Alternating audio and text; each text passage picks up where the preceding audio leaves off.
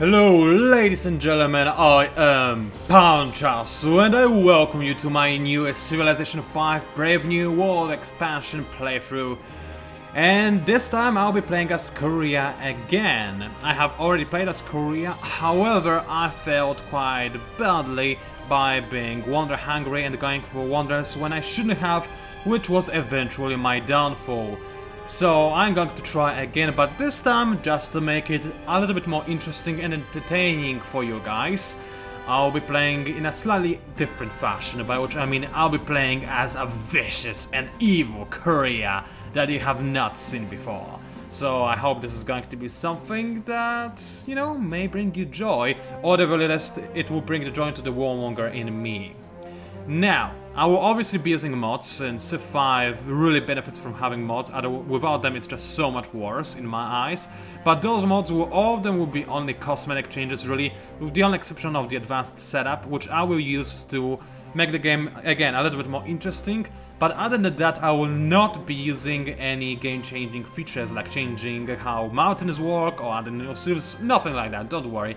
It's still going to be the core Civ 5 experience, so you can rest assured that it is not going to be too weird, it's just going to look better with cooler units and stuff like that. Also, because I know somebody will ask, the main menu music, it's different because I effing hate Terra Novum and I had to change it, so I changed it. Right now you're listening to the Casimir war theme, which actually kinda suits this main menu, I would say. Not that much, but it's still, I think it's better than Terra Novum. So there's that. Let me load the mods so I can show you the game setup, and then we'll go and start our playthrough, so stay tuned. Alright, the mods are now loaded, and as I said, those are all cosmetic mods with the exceptions of re-advanced setup, so let me show you what I came up with. This is the advanced setup I'll be using right now. We're only going to play on a small map with 6 civilizations, that's because I don't want this game to last for too long. I want it to be a rather quick playthrough, but still an interesting one if at all possible. So I will be playing as Korea, and as such, I have given myself three free technologies at the start, which will probably put me more or less on level with AI, because on Immortal AI does gain significant packs. That's because I am playing on such a difficulty level, so there is that. But I am Korea, I deserve to have some more technology than the enemy. Now, I rounded most of my enemy, with the exception of England, because I have a grudge against them from my last playthrough, so I now have to kill them. As simple as that. So Elizabeth is going to start with a Walker Warrior and Trireme, because I thought that just starting with a free walker at the start, while a walker is amazing, don't get me wrong, may not be enough to make it fair compared to other factions, so I also gave her a Trireme, so she can swim around and be happy about it. Now, another faction we got is Polynesia. Last time I didn't have DLCs, now I do because of the sale or something, I don't even remember now. And they are starting with some extra catcher, because with Demoi is going to give them boost to catcher, so I thought that they are the most catch-oriented faction out of all the civilizations that are going to be in this particular playthrough. Austria, well, she had to gain a great artist. I mean, I thought about giving her gold and whatnot, but a great artist is going to be interesting. She's going to start with 2 tourism at the very start of the game, so as soon as she meets someone, that someone is going to be in a little bit of trouble. So there is that. She also has a very experienced warrior.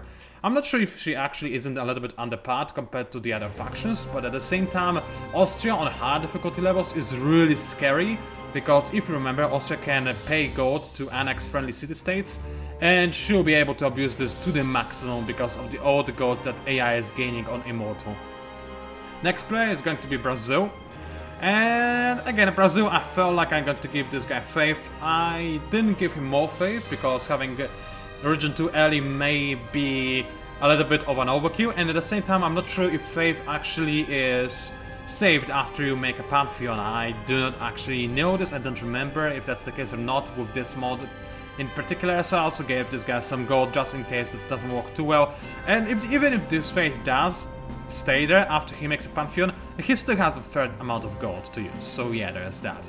And finally we've got the Inca, and they just have a bajillion gold, so they can buy out pretty much anything they want, including a settler at the start, so if they want to, they can. And I think gold suits this faction. So there's the setup, and everything else is pretty much straightforward. Average, I do have Legendary Start turned on because I like it. Just to remind you, the Legendary Start doesn't actually change the amount of resources that spawn in the map, it just makes it so that your capital or rather the area around the place where you spawn, is always good.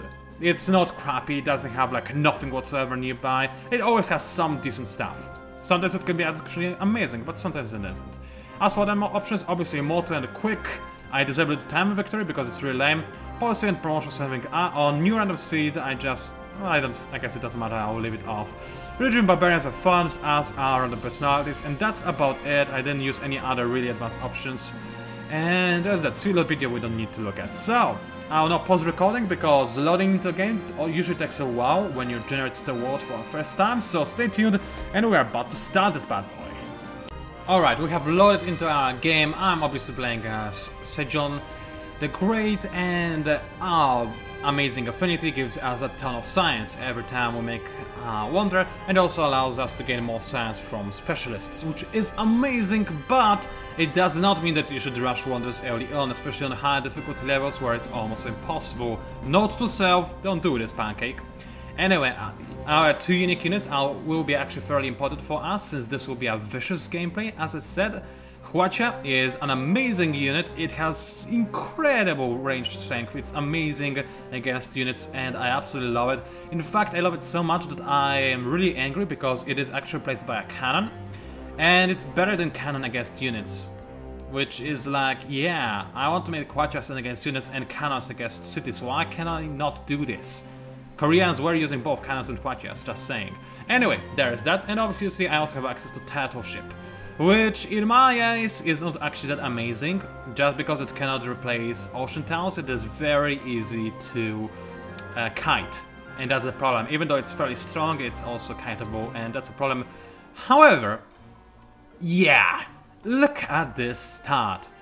I reloaded the game because I forgot to record the intro. But this start is absolutely amazing. And I love it quite a bit.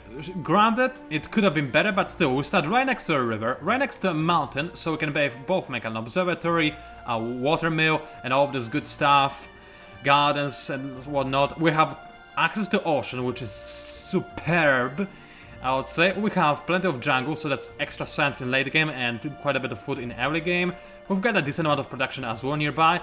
It's an amazing start, and we're very hard to conquer. Without a shadow of a doubt, I'm going to stay here and plant my city down. So there is that. Seoul has been founded, and we can start by going for some kind of science. And in this case, what do I want to start with? Well, yeah, pottery will be our best bet. Primarily because of the fact that pottery is usually the best thing that you want to start with, because it just gives you access to so many other important things like writing and whatnot. And I also have balance to make granary even more important, so pottery will be our first tech. And OMG, I forgot to turn off the Temple of Artemis. Ouch, yeah, so there's the thing. I'm not going to start because I love my start, I'll be honest with you. But I almost always play with the Ancient Wonders stand off because some of them are ridiculously broken. I mean, look at the Temple of Artemis. Plus 10% growth in all cities and 50% production when building range units. That persists until end of times. And there's no way to get it before AI, basically. Unless AI really wants to go for archery for no reason and rush this Temple of Artemis, which they may.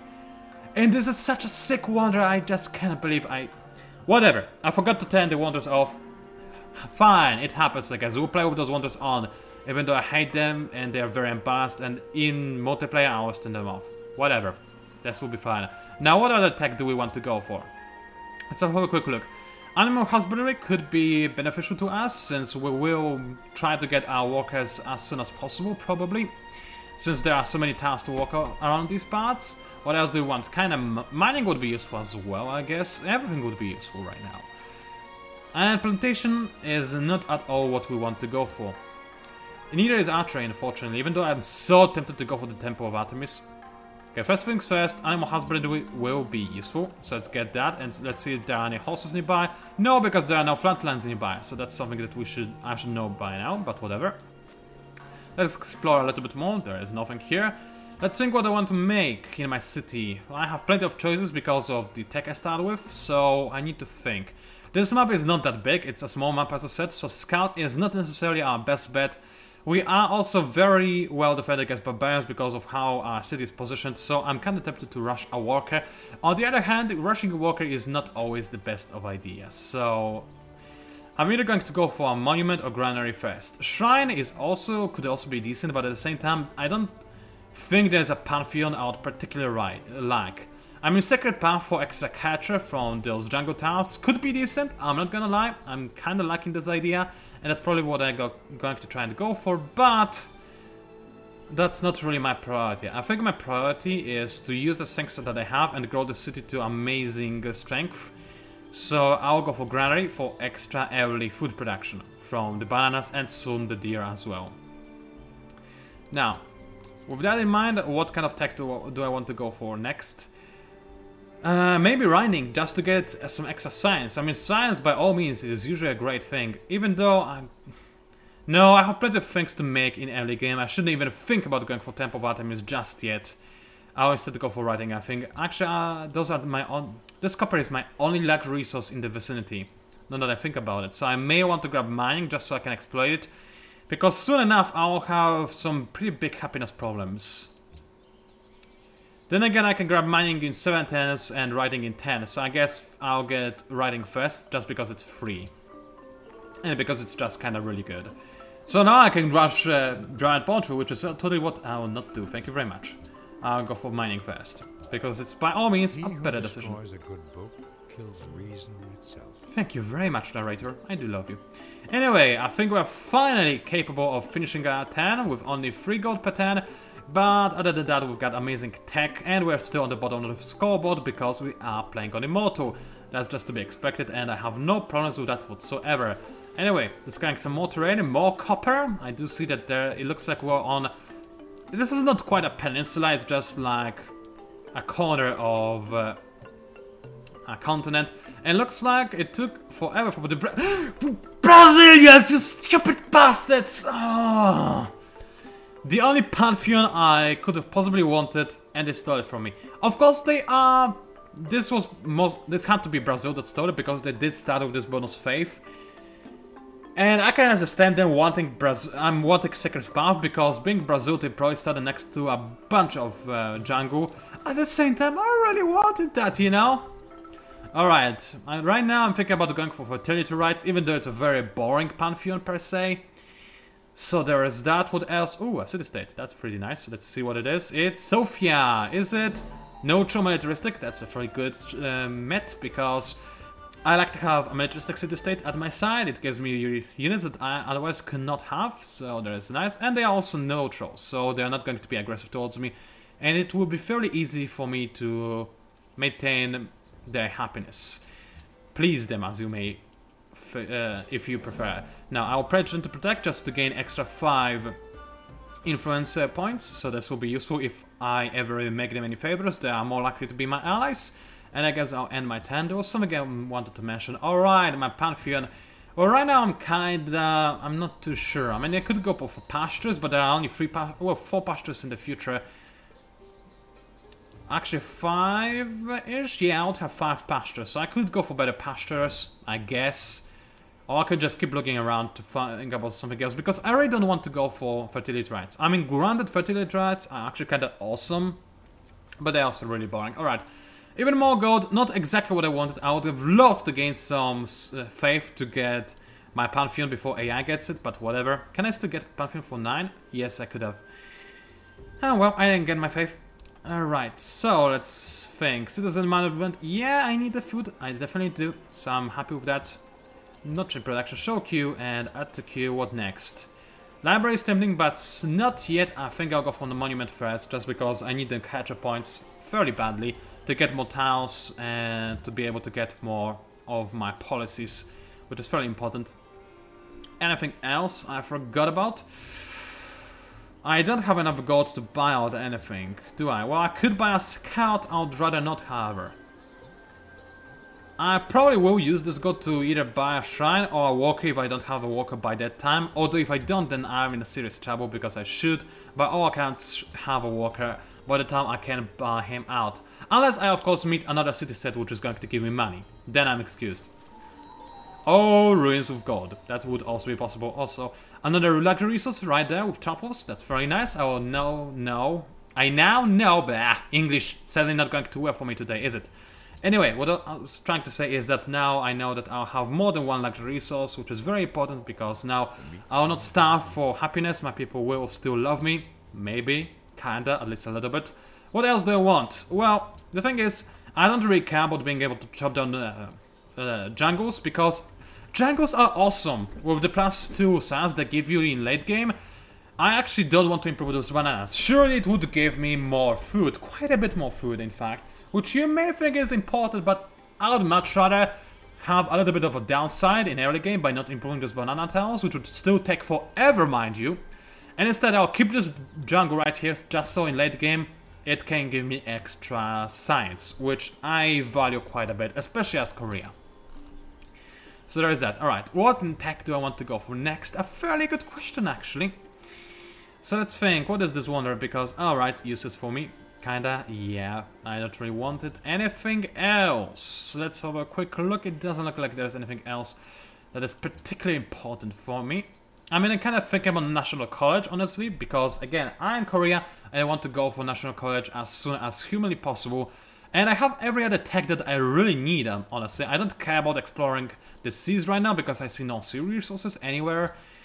I could grab archery just to be able to go for Temple of Artemis if I choose to do so, but first of all, I think starting to work on philosophy could be nice. Then again, you know what? Having access to archers would be nice. It's only 5 turns and it's not like I need the calendar of philosophy right now, since I'm definitely gonna go for National College just yet. So let's grab archery first. So if I feel... Actually, I just realized I'm next to a river. What am I thinking? I should have gone for a watermill.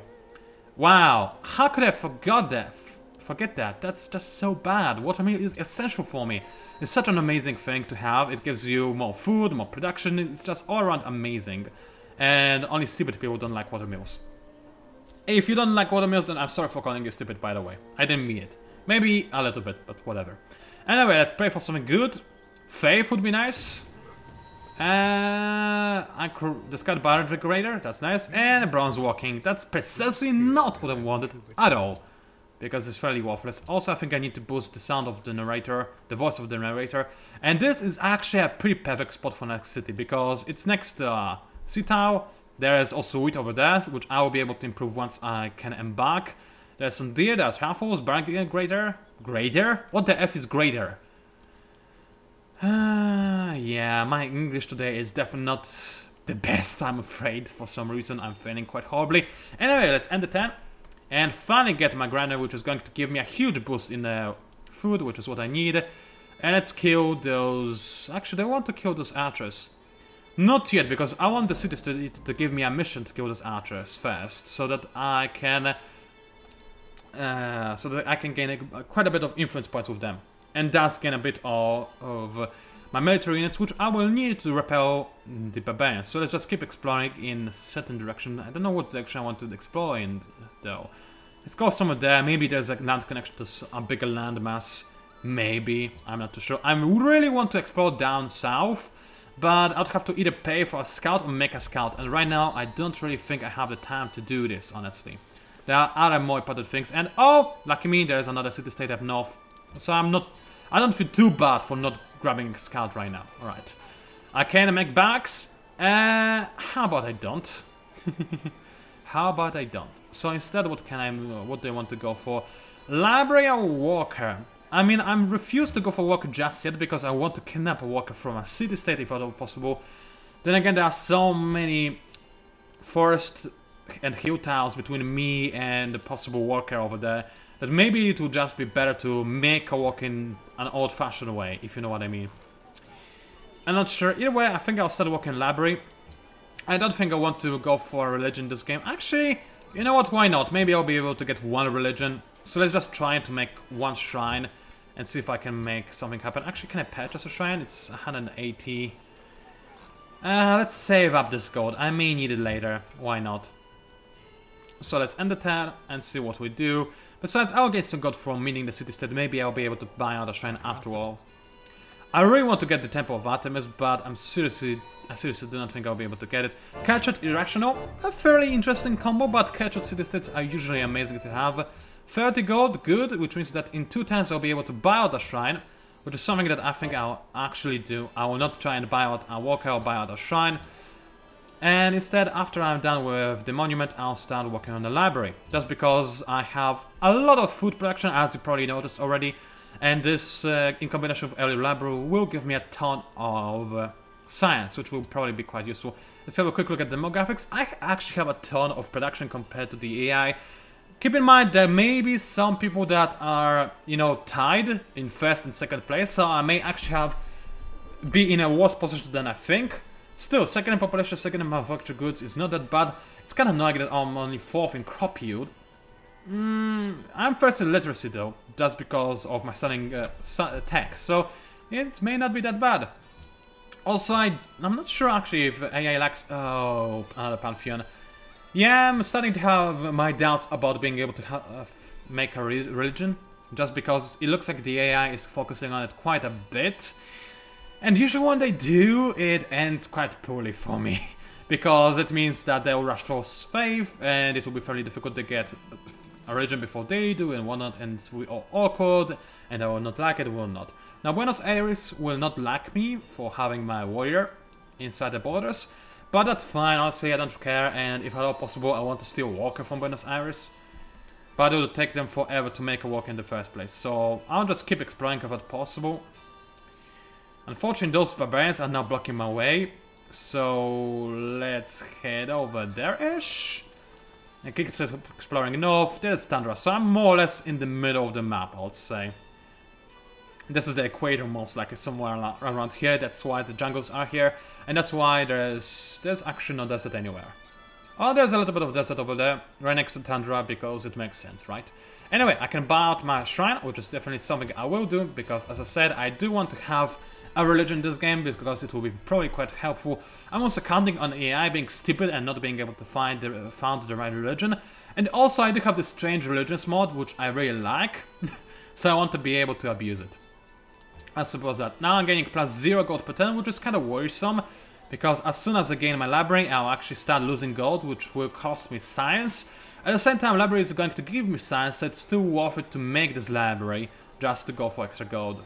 Just because it will give me more science, even though I will lose some science on maintenance. Right, add to kill, what else? It's so tempting, but no. Walker first, let's be reasonable. After that, we could, I guess, try to go for Temple of Artemis, but I don't believe I will be able to grab it. It's like pretty much nonsensically unlikely. So anyway, let's end this turn. How long is this videocast? Fairly long actually. I think it's a pretty decent start with Souls and Combat right there. That was a form of combat. And I can start, and I can find a posse. Also, I'm not losing gold, you liked me game. Soul has grown, that's very nice. Policy, now that's a big thing. Honestly, I think that in my position, tradition is the best bet. Because first of all, tradition works quite well for Korea, since they do want to have a very powerful capital.